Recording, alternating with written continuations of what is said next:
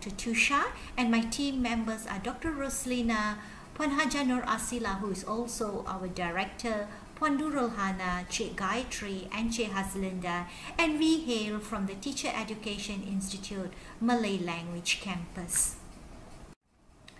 English language is the language of international communication, the media, and the internet. Thus, the ability to be proficient in the English language increases one's recognition internationally. In line with the transformational plan of the Institute of Teacher Education as aspired in the Malaysian National Education Blueprint 2013-25, the development of educators, specifically in research and innovation, is pertinent in moving Malaysia's spectrum of education development to greater heights. So our innovation is enveloped with the problem statements as below. The speaking and writing culture in the second language can be daunting, especially for those who are not proficient in the language. The motivation to perform well among Malaysian educators whose mother tongue is not the English language is seen as a crucial need these days.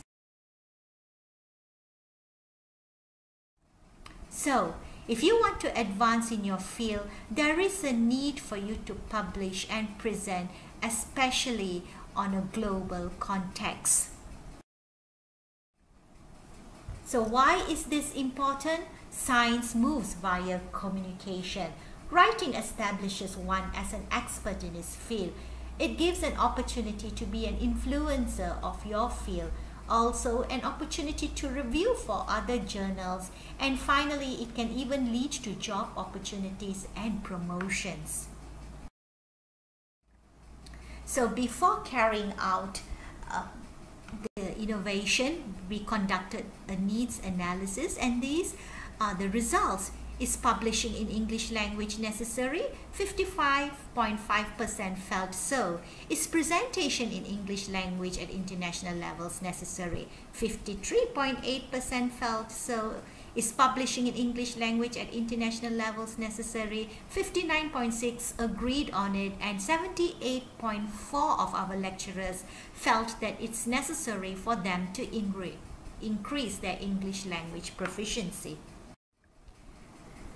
So the objectives of this innovation is to enable lecturers to publish in English language in indexed journals, and also to enable lecturers to present in English language at international conferences. The innovation, the top model, is a scaffolding to help one to publish and present specifically in the English language, though the model itself is adaptable for other languages. So the top model, trending on professionalism, is what the acronym TOP stands for. And the two important elements are publication and presentations, which are such crucial elements for one's key performing index in academia. So this is the flow chart of the publication element of the top model. First, you would have a completed RA, research article. This is then Google translated into the English language, and it is further refined by the writer because only he would understand his content. And then this is sent to a special committee called the RCP, Research Communication Partners. After they added the article, it is then submitted to a journal, and the writer would wait for the feedback, and if the article is rejected, it is repeated with another submission. But if the article is accepted, it is then further refined by the writer and the RCP, and it's then finally sent for submission. On the contrary, the flowchart of the presentation element of the top model works a bit differently, where there is a preparation of slides by the presenter, which is then checked by the RCP. Upon completing this, there will be a mock session and also a Q&A session for the presenter conducted by the RCP. So it's a full cycle, and once this is completed, the presenter would be probably ready to give his presentation in the English language. So in administering this innovation, the participants were lecturers from our own Institute of Higher Education.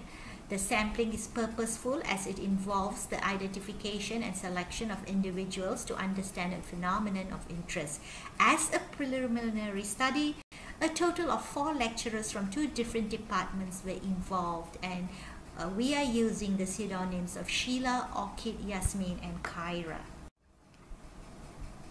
So this is how the data collection and analysis was conducted. Based on the 2 research articles and interview sessions were conducted with the respondents. Data was derived through semi-structured interviews, and the 3 important themes that we actually felt was necessary to be explored were self-motivation, communication apprehension, and effectiveness. We felt that there is a need to do this because our second level would involve fine-tuning our model. The quality of the RAs were analyzed for language proficiency. Before the intervention, no articles were translated from Bahasa Melayu to the English language to be published, or even vice versa for the matter. So this is the results after the intervention. The publication and presenting status of both research articles are denoted in tables 1 and 2. So in table 1, you have the status of the research articles where all have been translated, edited, and published. And also for the status of presentation, all articles have been submitted and presented. So it is obvious that the model itself is completely effective in helping lecturers with whatever apprehension they had initially. So some of the elements that we did look into was self-motivation, and the respondents felt that they are good once this kind of scaffolding is provided. Respondents are resilient in doing their best at various levels. It is evident that language anxiety seems to be a factor that underpins emotions, and this scaffolding somehow has helped mitigate this situation.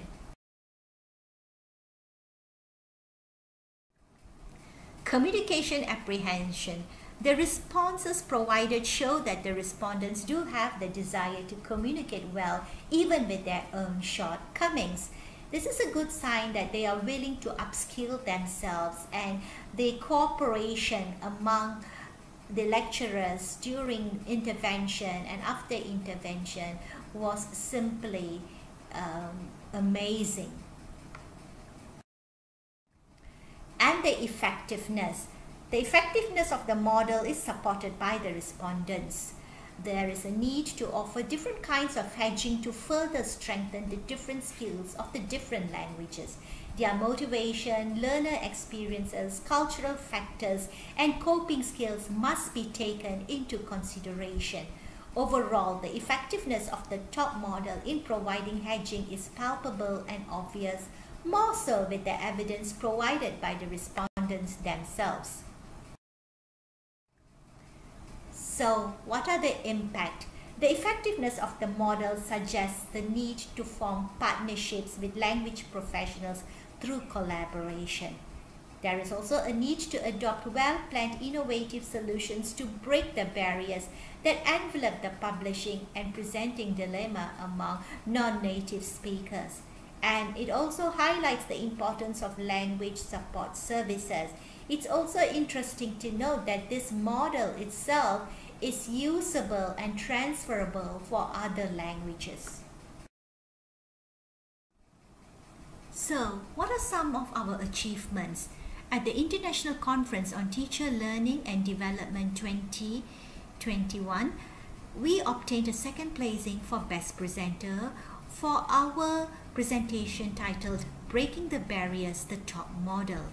We also published an article in the ICT LD 2021 proceedings. More recently, A translated English article was published in Journal Rampak Bahasa 2021, which is under Mabim. The article is titled Penggunaan Model Base dalam Karya Agung. This goes to show that our lecturers have the ability to present and publish at international levels with a little scaffolding, and the top model offers that hope for us to flourish on international platforms.